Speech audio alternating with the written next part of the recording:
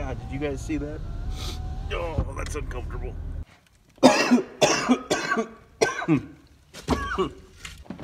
Oh, all right, come on. Okay, so in the previous clip you saw that I got tested and I'm positive, and that sucks. Feels like a mild flu. Throat hurts, head hurts. I'm sore all over. I'm tired. I'm dizzy. But dude, 2 weeks locked down with nothing to do. We're working on the trailer because I've got everything I need in the shop. I'm not gonna go out. I'm not gonna do all that shit. I'm just gonna stay in, whatever, and work on my shit. So 2 weeks off of work and I get my own shit done, and hopefully I don't die in the process. Looks like a pretty good trade to me, I hope. So let's watch the video. Well, no, you'll watch the video and I'll make it. How about that? That's a good deal. So let's go.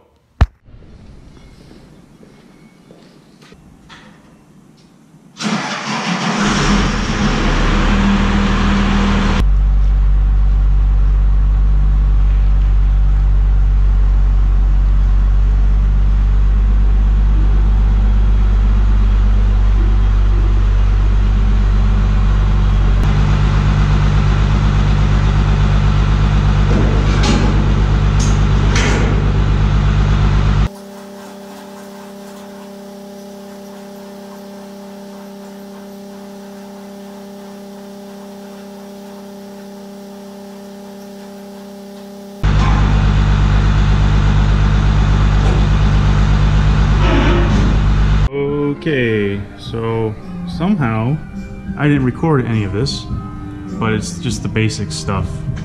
7-way plug with a breakaway box going into a breakaway trailer box, like a battery box, and that leads to the junction. From the junction we have everything routed to here, and then that's the rest of the trailer.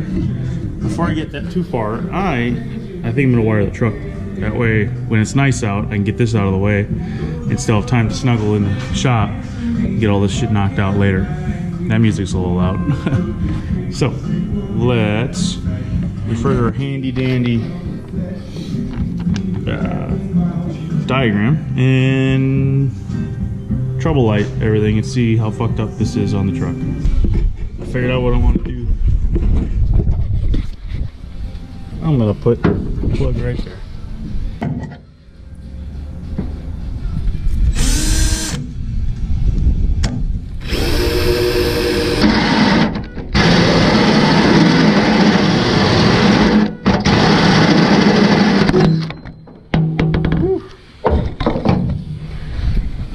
Oh, they're still fine.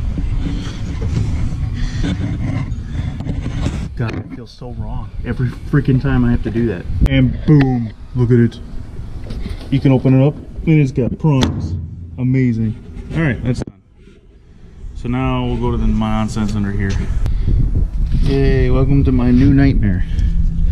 So comparing the plugs off of the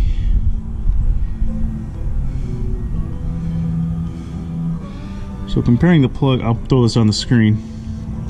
So comparing the plugs off of this truck, which is a 7-pin style, which is semi, I guess, like a semi-style connector, we're going to 7-flat RV style, which is what the Gooseneck is. So I've got to decipher what wire does what, when, and I already trouble lighted everything, the old circuit completer deal. And I figured out what wire does what, and it's actually correct, which is relieving. So all I should have to do is just plug and play, cross-reference both wiring diagrams, and boom. So let's do that. All right. My stupid little cheat sheet here. All right. So we have all the main. I'm double checking everything since, like, I've got that 20-foot harness for the trailer, and that's no colors related to here. These colors don't relate to here. Like the new wiring, this shit does not compare to the old wiring. This shit. And I would like to retain my bumper 7-pin, but I think I might have to get a 7-pin or 7-blade style for the rear, because I don't know if this is used anymore. It might be an outdated version, so that's left to be said. So we've got red, and red according to this is left turn, and we know red or left turn is what now? Hold on. Left turn is yellow, which is this one, which is stupid. So we have to splice these two together. We should have a left turn. And I'm just gonna work my way down the thing. Okay, and check every line as I go. You guys can't see smack, but it's done. Everything's wired. Oh my God, that sucked. Let's get out from under here and see if my wiring worked. Should. Checked it along the way.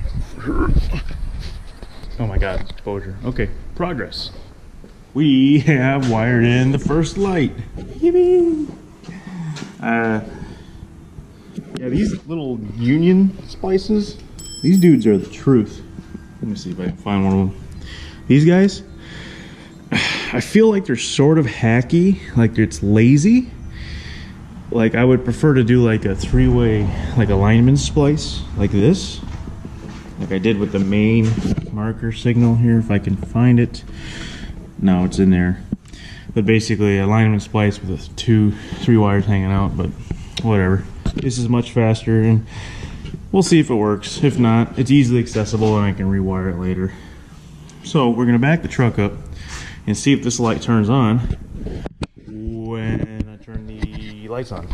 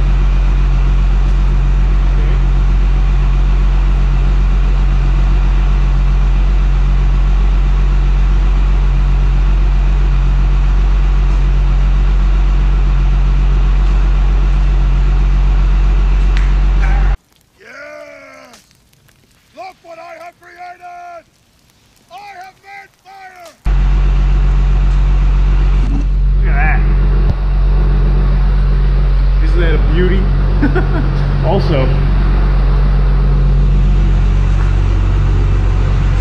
this is my battery box for the breakaway. It's charging. So far nothing's on fire. That's good. So now I just need to run the rest of the line. I don't know if you guys can even hear me, it's super loud. Now I just gotta run the rest of the lines back. I got them fished out on both sides. And we'll see what we can do. Really, there's not a lot of stuff I can show you guys. It's just simple wiring. This is how I'm fastening it to the frame. I'm using these conduit clamps.